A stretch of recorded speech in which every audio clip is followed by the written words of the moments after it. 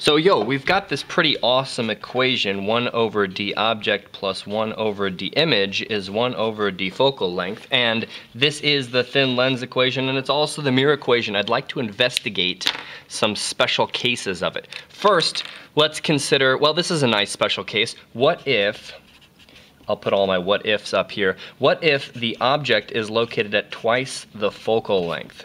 Get you 3 question marks right there. So you're thinking, well, then we get a picture like this, and there's a lens, and there's a focal length here, and I want to put the object right there, and I guess I'll get a ray that goes straight through the middle, and I'll get another ray that comes in and goes out like this, and I'll get another ray that comes in and goes out like this, and we get this object that's right here, and we know that this is kind of the same distance at that in that special case. So hopefully we're going to get that out of the math also.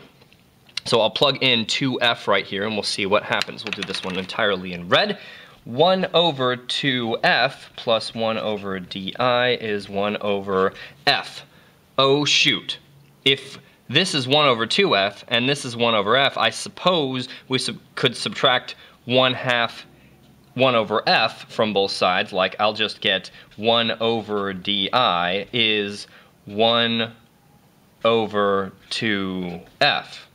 Well, that's cool. That means that di is 2f, and we found that if the distance of the object is 2f, then the distance of the image is also 2f. That's nice, and it confirms what we already knew. Gosh, I hope I'm not wasting your time. We'll do another what if. What if, what's next? What if I said the distance of the object is actually at the focal length? Dun dun dun dun dun. You deal with that. Ha ha ha. Let's get ourselves a nice picture. What do we want to do? Blue? Okay. So I'm saying, well, let's do the math first. This is a little more fun. I'm going to plug in f for right there. I get 1 over f plus 1 over di is 1 over f. Uh-oh, if this side and that side are equal, then this had better not have much of a contribution. And the only thing I can divide 1 by to get exactly 0 is infinity. So we're going to say that the distance of the image is at infinity in that case. That would mean, let's see, I'll draw you a little picture of that. I got a lens right here, and I got a focus and another focus, and I say I put my object right there, and when this hits the line of action, it's supposed to come out through the focus, right? Pew! Good, and this one's supposed to come out through the center of the lens. Pew! And these 2 rays are supposed to be parallel forever and ever, meeting where? Oh, at infinity, where they never meet. They'll never get there. Sure they will, wait long enough. No, they'll never get there. All right, let's go green for the next one. Problem posed in black. What if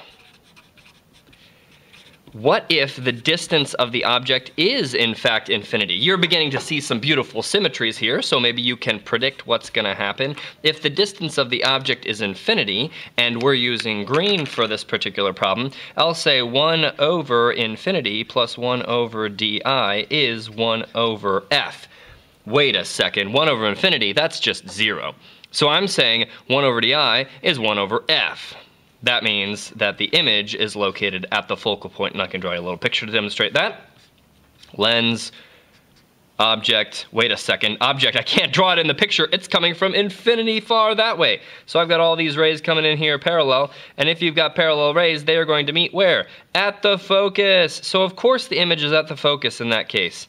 Yep, there it is, that's f. So this makes sense and is consistent. Oh, we need a blue smiley face over here because that made sense also. Let's do one final case, and this is maybe going to bother you the most. I really do hope to bother you a little bit. What if the distance of the object is at 0? Wait a second, do you mean I get all up in that lens's face? Like seafoam green like? No, we could go pink. If I get all up in this lens's face, I'm saying that the distance of the object is 0. I get 1 over 0 plus 1 over the distance of the image is 1 over the focal length. If I'm going to make this work out, this is, oh shoot. Well, we're going to have to make a little bit of approximation, but this is just about infinity, and this would have to be pretty darn close to negative infinity for this to be some stupid number. So this needs to be about negative infinity. It's not going to be exact, but it's approximately negative infinity. Wait a second. If I'm going to make this negative infinity, I need to divide by negative 0. You deal with that. I'm going to say that the distance of the image is approximately at negative 0.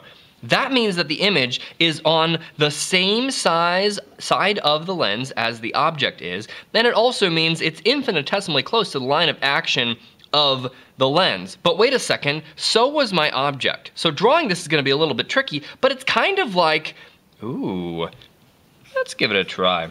I'm saying there's an object right here, and the image is also right here. When they're really close, then, oh man, is the image going to be upright? Yeah, I guess it's going to be a virtual image. So if you're looking through a, oh shoot, if you're looking through a converging lens, light's coming this direction, and it looks like it came from where it actually comes from. So it's almost like a plain piece of glass that you're looking through.